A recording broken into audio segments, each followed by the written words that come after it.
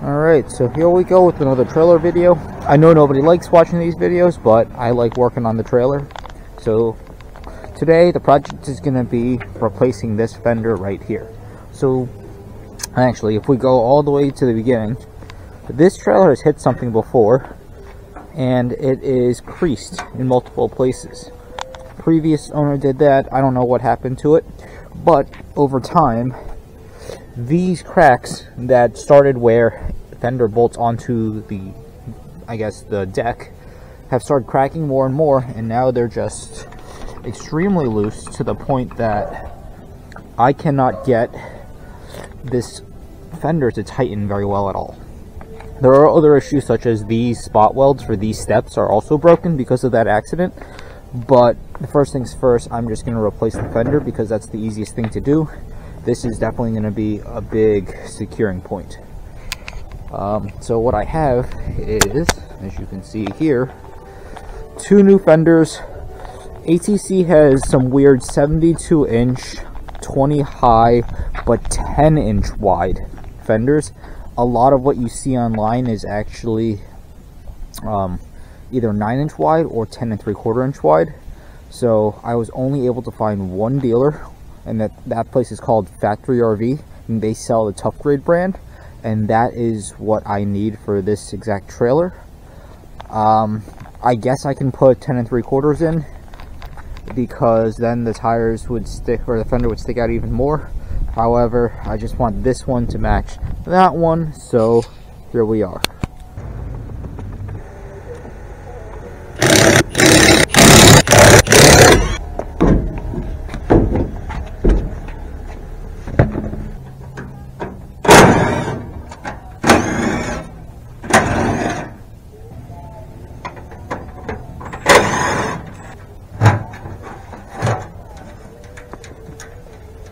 Alright, so fender just came off. As you can see, two of the mounts, so this one right here, completely broken and isn't really connected to the fender itself because the pieces have just cracked right off, and the old seam sealer was basically holding it on. You can also see how warped this is because of hitting something. And like I was saying before, these are slightly loose. There are screws here holding it in, but there's also some tack welds which have completely broken off. Same thing with the back. You can see like this piece right here isn't really being held on by anything because that piece is gone. And this, again, it's ever so slightly loose. Screws here, but as you can see right here, the tack welds are just completely gone. So what we're going to do is make sure that the new fender is an exact match, which it should be, and drill out these rivets, throw the template onto the new fender, and start drilling those in. And then once that's good, we mount some fenders up.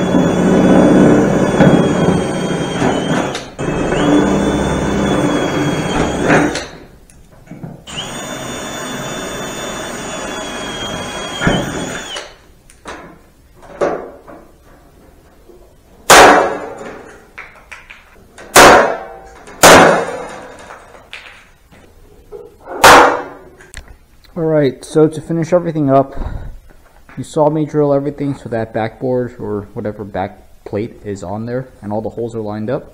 Basically I matched the two fenders together, clamped them together, and just started drilling holes, making sure that everything was aligned properly. Then came to the point where I had the steps. So a cool tip I found was that you really can't go from the inside through, because you'll never get anything right. But if you trace it when that fender is mounted, and then you take a piece of paper and trace the step portion, you have this little nice template.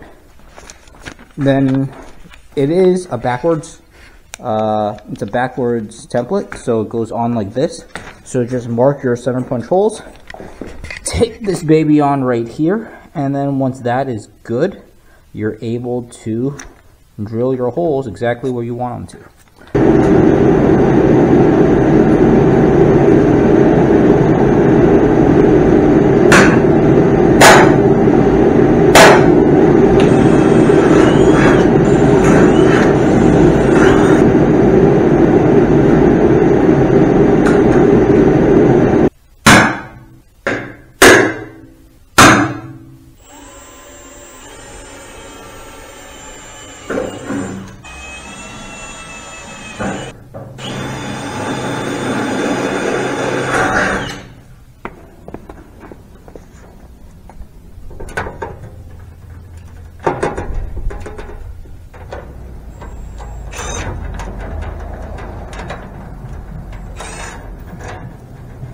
And with the magic of time travel, we are finally done with this Fender project. I didn't bother with tack welding anything on the steps, just because I can't TIG weld right now. But if you check it out here, this is a rock solid Fender. So there's 0 vibrations on this thing. So that is really, really nice. We compare it to the good one.